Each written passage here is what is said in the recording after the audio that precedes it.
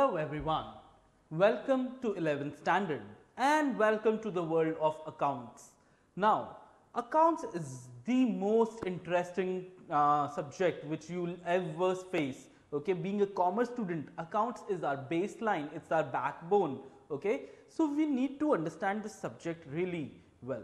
Now, every other subject, be it business studies or economics or any other subject which you are studying, there is some or the other way there is a mention of this subject. So, what is this subject? We will know. Okay.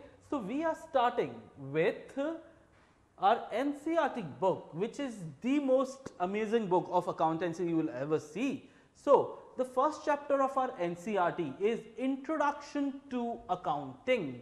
Now, what is accounting? Before going through all this theory, let's first talk and let's first understand what is accountancy and why are we studying this subject.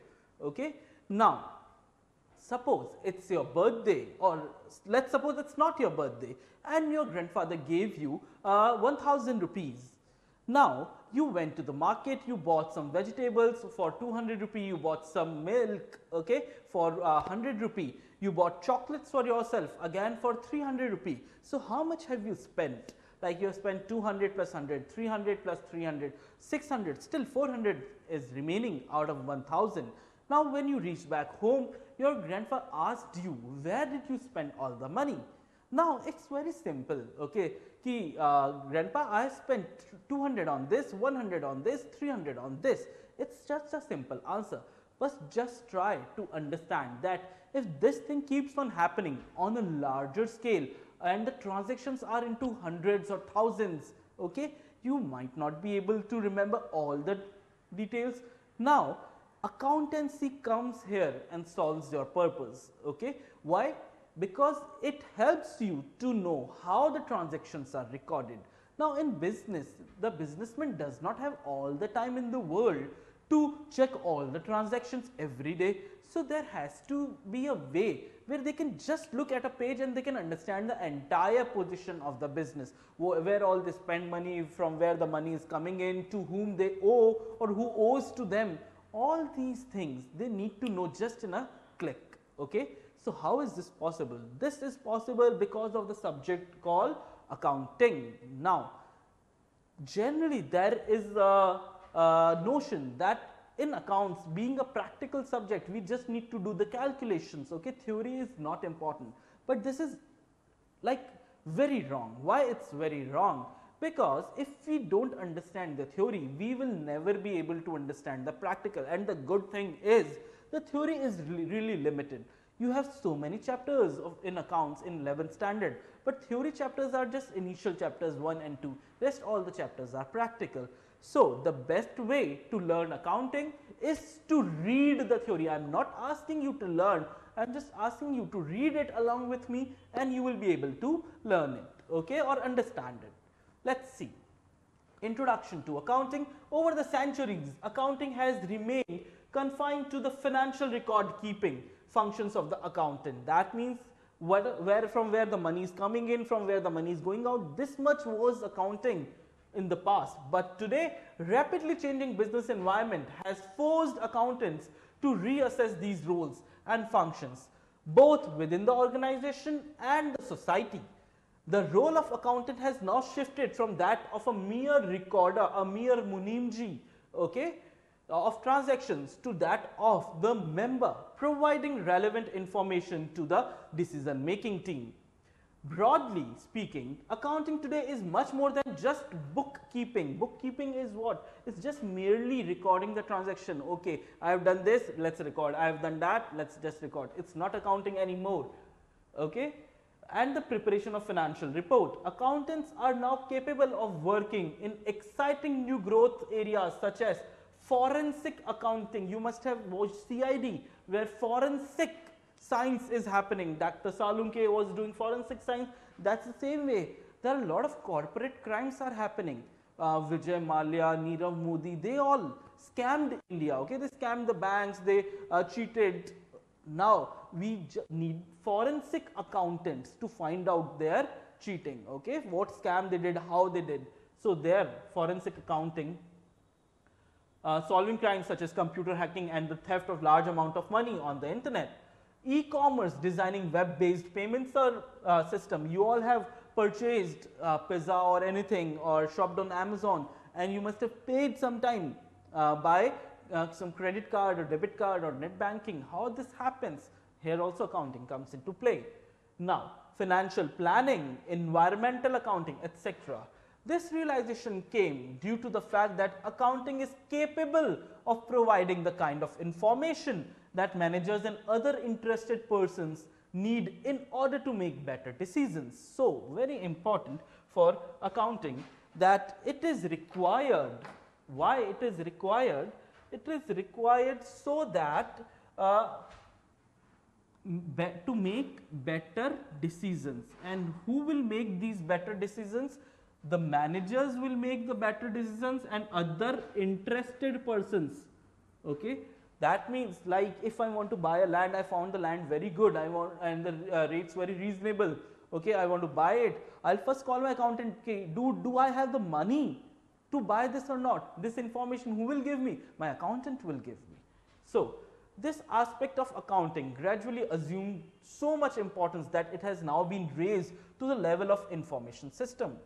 As an information system, it collects data and communicates economic information about the organization to a wide variety of users whose decisions and actions are related to performance. This introductory chapter therefore deals with the nature, need and scope of accounting in this context. Now, let's see. Again, I am telling you, the first chapters are theory chapters. You might feel like you why to learn theory, but again I am telling you, if you understand this, the practical becomes really simple.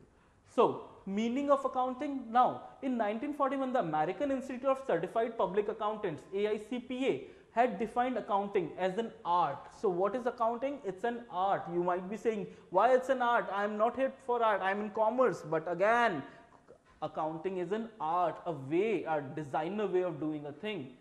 Art of what? Of recording, classifying, summarizing in a significant manner and in terms of money, transactions and events which are in part at least of financial character and interpreting the results thereof. Now, what a big definition. So, we will just break the definition and understand it. What is the definition? The definition says, first of all, it's an art of recording. First of all, what is art? How to record, how to write. You cannot just write on a piece of paper that I spent 500 money or I gained 500 money, earned 500 rupees. Okay, no, it's an art or how to record. Then where to write? There are so many types of money coming in or going out of the business. Some for purchase, for sale, for salary, rent coming in or rent going out, commission, discounts, so many type of things happening. So where to write? So art of recording and classifying. And after classifying, I told you I want the answer in a minute. I don't want to see all the transaction right from the scratch. Okay, so how to summarize, make a brief summary in a significant manner in terms of money. So accounting has to be in terms of money. Whatever can be measured in money can be accounted for. That means your and your best friend's friendship, can it be measured in money? No, then it cannot be accounted for. But whatever thing which has a monetary value, the accounting can be done for that. In terms of money, transactions and events which are in part at least of financial character and interpreting the results. So financial nature items can be accounted for. With greater economic development resulting in the changing role of accounting, its scope became broader. So just not recording, classifying and summarizing, now the scope became broader. How? In 1966, the American Accounting Association defined accounting as the process of, now not just recording, process of identifying, measuring and communicating. Now, instead of recording, classifying and summarizing, now it's what? It's identifying, measuring and communicating what? Economic information. So any information, just not monetary, any information which has economic value, okay, to permit informed judgment and decision by user of information. So, in this table, the process is written. The accounting process is what? Communicating accounting information to whom? Accounting information, communicating accounting information to whom? To the decision makers. Whoever is trying to, that I want to buy a land, or I want to sell this, or I want to purchase this, I want to hire him, or I want to fire him. So, decision makers, internal, external users, and economic events, which in turn these decisions led to an economic event, and this in turn again leads to accounting process. In 1970, Accounting Principles Board of AICPA has emphasized that the function of accounting is to provide quantitative information, primarily financial in nature, about economic entities that is intended to be useful in making economic decisions. Accounting can therefore be defined. So, this is the final definition. Let's understand. So, the accounting can be defined as the process of identifying, measuring, recording and communicating. So, identifying, measuring, recording and communicating the required information relating to the economic events of an organization to the interested users of such organization, such information. In order to appreciate the exact nature of accounting, we must understand the following relevant aspect of the definition. So, economic, what is an economic event? How we identify, measure, record and communicate. What is an organization, and who are the interested users of information? We will understand that. So, this is just a brief in this box, history and development, how accounting developed. You can read it for your own merit, but there is a very good line if you are reading it, this how debit and credit, these words are used. These are the most common words that are used in accounting, and how they came into picture, it's written in this box. So, let's read it. Accounting enjoys a remarkable heritage. The history of accounting is as old as civilization. The seeds of accounting were most likely first sown in Babylonia and Egypt around 4000 BC, who recorded transactions of payment of wages and taxes on clay tablets. Historical events reveal that Egyptians used some form of accounting for their treasuries, where gold and other valuables were kept. The in charge of treasuries had to send day-wise reports to the superiors known as wazirs to the prime minister, and from there month-wise reports were sent to kings. Babylonia, known as the city of commerce, used accounting for business to uncover losses taken place due to frauds and lack of efficiency. In Greece, accounting was used for apportioning the revenues received from treasuries, maintaining total receipts, total payment and balance of government financial transactions. Romans used memorandum and daybook, where in receipts and payments were recorded and wherefrom they were posted to ledgers on monthly basis, from 700 before Christ to 400 after the death.